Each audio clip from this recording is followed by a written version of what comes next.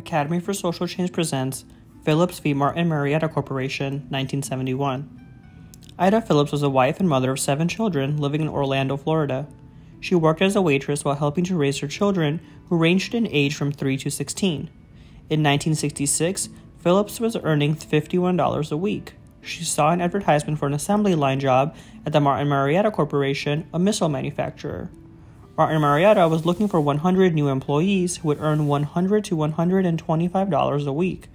When Ida went to turn in her job application, she was informed by Martin-Marietta's secretary that they were not accepting applications from mothers of preschool-age children because of alleged higher rates of absenteeism. The same standard did not apply to men with preschool-age children.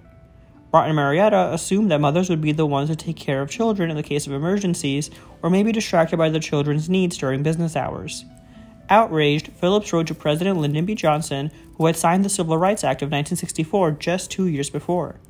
Phillips said she was being denied equal employment. She was referred to the National Association for the Advancement of Colored People Legal Defense and Educational Fund. Although Ida Phillips was a white woman, African American mothers were twice as likely to work as white mothers at the time.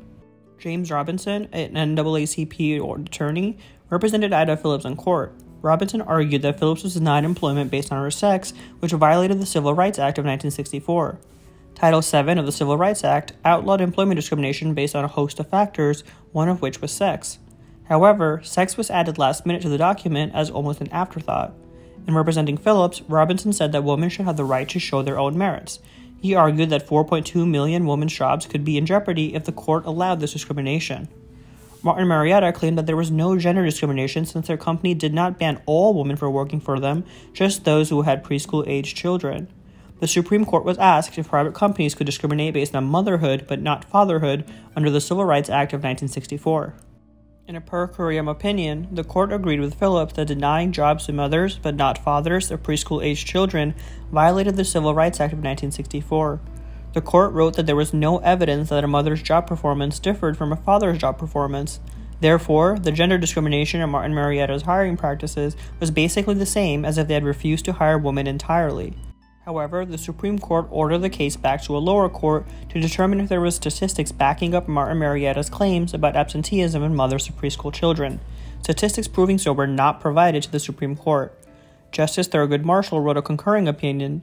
In it, he argued that minimum qualifications to jobs should be the same for male and female candidates. The only exception to this rule is for jobs requiring specific physical characteristics.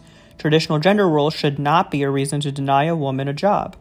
Though it was remanded to a lower court, Martin-Marietta Company settled the Phillips case. Phillips was given a modest settlement, which she used to help buy a home, purchase an air conditioning unit, and go on a trip with her young daughter to Disney World. If the court had accepted Martin-Marietta's differing standards for mothers and fathers, employment could have been denied for a multitude of meaningless factors, including other gender-based factors.